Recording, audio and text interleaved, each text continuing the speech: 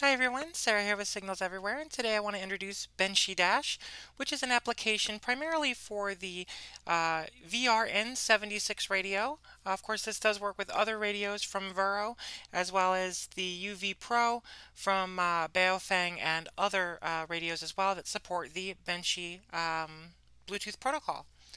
So this is a full-blown tablet application. It's only meant for tablets, but this is going to give you full control from your vehicle right at your fingertips. So let me go ahead and put this radio into pairing mode, and we'll go ahead and pair it up, and I'll show you how this application works.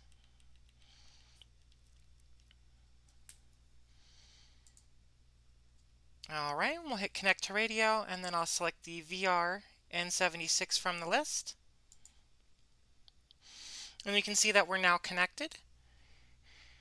And it looks like we're having some issues with the battery strength indicator, but we're still working out some glitches. Let me go ahead and show you the scan mode first of all. So this is going to read all of the channels from your radio first and then display them on the screen. So the cool thing with this is that it's obviously it's a touch screen as your tablet. So you can come in here and just tap on various channels to enable or disable them in your scan list. So you could be driving down the road and have your scan list, and if you want to add a channel, remove a channel, simply tap on it and it will, add or remove it from your scan list. So if I hit start memory scan, I don't know if you can see this, but it is scanning on the radio. So that's our memory scan. We can stop that and we can put it into VFO scan mode.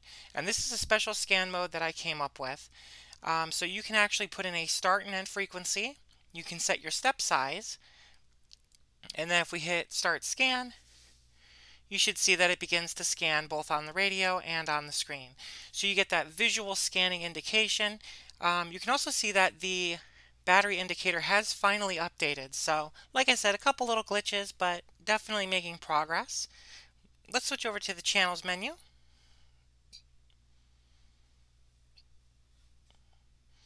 And so from here we have all the channels in the radio. So this is really fun.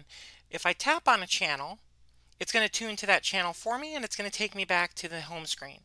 So this is our dashboard where we can see everything going on with the radio. You can see I'm on GMRS channel 4, and we're showing some local repeaters here as well. And it'll also list any APRS stations because we are now in dual monitor mode on our VFOB. Let me go back to channels though, because we can do more than just tune to a channel. So if we tap on tune mode, this is going to switch us to edit mode.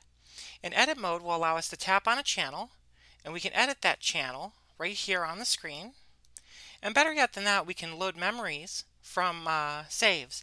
So I have predefined memories in here, but we can also save memories into our dashboard and then reprogram the radio with those later.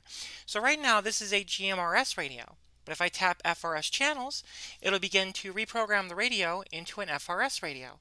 So it's going to be able to very quickly allow you to switch from one set of channels to another without having to flip around through a clunky interface.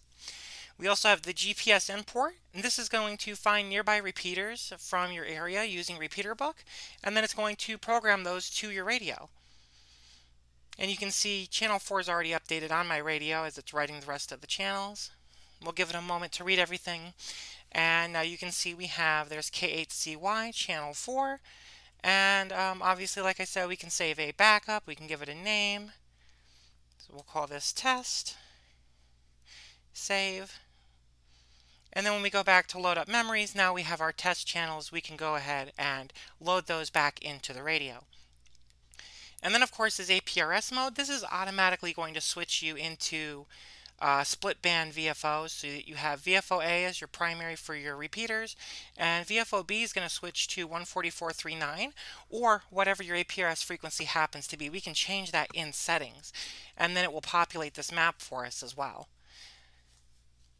So we'll see if this map populates while we're sitting here. I am indoors at the moment, so it's not likely I'm going to get a ton of APRS, but I might get some that plot to the screen so that you can see what that looks like. If we head over here to settings, you can see that we can change our GPS source. I currently have it set to debug. I am working on radio GPS and device GPS. Currently those are in development, but those will hopefully eventually allow us to use, let's say, the GPS that's in the tablet or the GPS in the radio to help assist with some of our programming functionality. You can set the APRS frequency for your area, whether or not you want to show the APRS packet path, and then how far is the nearby APRS radius. So you can change all that here. We also have a light mode, so you don't have to be in dark mode. You can switch between the two. It's completely up to you. Personally, I prefer dark mode. I think it looks nice that way. I'm going to head back over to APRS, and you can see we do have a station here that is populated on our map. And if we wait here long enough, we'll see more stations come up. But that is the gist of the Benshi Dash application. So this is a free open source app. It is not on the App Store currently, but I'm trying very hard to get it on the App Store. If you are interested in downloading this app, however, APKs are available on my website, sarahsforge.dev. I'll put a link in the description, and it is a pay what you want style model. So you can download the app for free, or if you want, you can pay an amount of money for the app to help support development. Right now the recommended is $10 for the app, but again, you don't have to pay anything, and it is of course completely open source. So if you want to look at that source code or compile it yourself, you absolutely can. That's all for this video. I hope to do a lot more with this. Big thanks to all of my patrons and subscribers, and you know, if you want to get involved in this, drop me a line, support me through Patreon, or you could support me by purchasing this app from the link below. And with that, I hope to see you all in the next one. Bye.